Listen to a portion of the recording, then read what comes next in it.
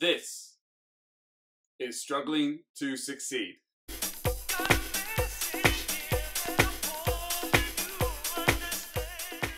In this episode, we're going to discuss another fantastic quote from one of the lesser known Stoic masters. For philosophy doesn't consist in outward display, but in taking heed to what is needed and being mindful of it. Musonius Rufus. This quote by Rufus really hits a key part of Stoicism, in my opinion. It really looks to what a Stoic is. Many people talk a good game, many people go to the places to be seen, many people put outward energies to try to make themselves look better. However, a very, very common theme running through all the Stoic teachings is that Stoicism isn't about outward words or outward displays. It's about your character. It's about the things that you do. It's about who you are when no one else is watching. In my brief experience on this world, I've come across many different types of people. And the types of people that I find the most displeasing are the ones that are fake.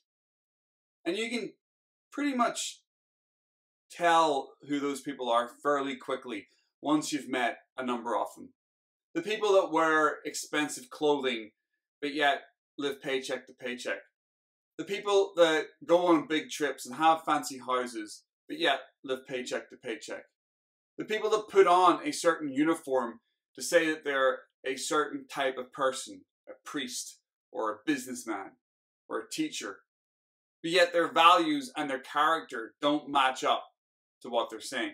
This quote is very easy to follow. Philosophy doesn't consist of outward display, but it's all about taking heed of what is needed and being mindful of that.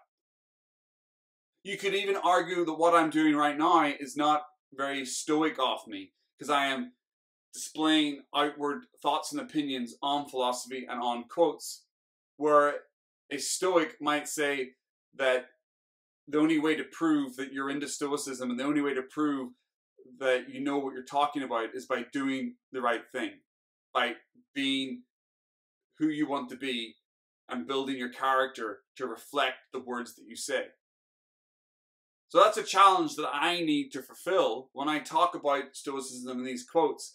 I need then to go out and perform at the level that I want to build my character. There's no point in me standing up here with a camera pointing at me, talking about these quotes and talking about Stoicism and thinking that I'm trying to make myself look smarter or put myself in a position of knowledge or power or look at me, I'm an expert in this. And that's the totally wrong type of thinking. And I hope that through my own words in these videos that I'm giving examples of how I use these quotes and these ideas in my own life.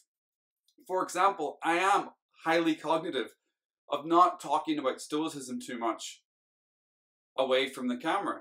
I might talk about it with my father and with a couple of my close friends and my wife a little bit and ideas and philosophies, but yet in the general public, I tend not to whip out thoughts and feelings of Marcus Aurelius or Seneca or Epictetus, whatever way you want to pronounce it. And I think that's important because I want to try to show the people around me that I'm taking these teachings and these quotes and I'm putting them into practice through my character. I am being the best person that I'm trying to be through the use of Stoicism, through the use of the operating system and the teachings of this fantastic philosophy. And it has helped me a lot to improve my attitude towards life and my attitude towards the day. And the only way for really people to see whether that is happening in my life is to be around me and to see my character grow and to see my character change. These videos just show me talking about Stoicism and philosophy. I could be a complete asshole away from the camera. You have no idea who I am when you're watching these videos if you don't know me.